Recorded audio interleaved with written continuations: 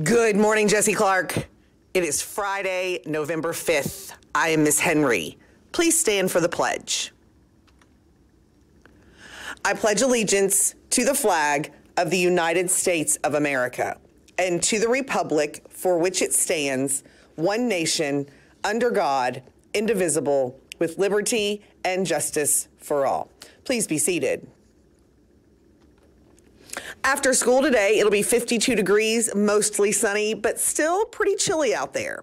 On Monday morning, it'll be 57 degrees, sunny and pleasant. So it's going to warm up a little bit next week. For lunch today, you have a choice of a dill chicken sandwich or fish nuggets. Those come with peas, carrots, and a choice of fruit. If you don't want a dill chicken sandwich or fish nuggets, you can get a peanut butter and jelly Uncrustable or a chef salad. For lunch on Monday, you have a choice of a cheeseburger or corn dog. Those come with baked beans, sweet potato fries, and a choice of fruit. If you're not interested in a cheeseburger or a corn dog, you can get a yogurt and cheese plate or a chef salad.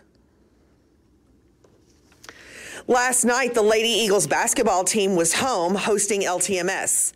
Both of the A and B teams won again. The A team won with scores of Jesse Clark 37 and LTMS 2. Layla Flynn led the way with 14 points. Way to go, Layla. Way to go, A team. The B team won with scores of Jesse Clark 30 and LTMS 9. Must have been some good defense last night. Really kept their scores low. Well done, Lady Eagles. Skylar Davis led the way in the B game with 9 points. Way to go, Skylar, and way to go, B team. The Lady Eagles will be home again on Monday, November 15th, hosting Tate's Creek here at Jesse Clark. Great job, Lady Eagles. Students, please stand. Teachers, please check student dress code, student badges, and student Chromebooks.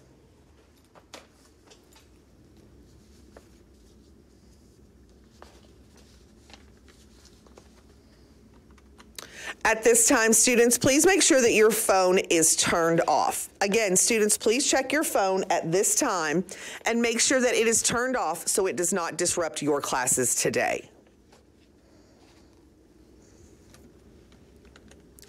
And here at Jesse Clark, we value self, value others, and value learning.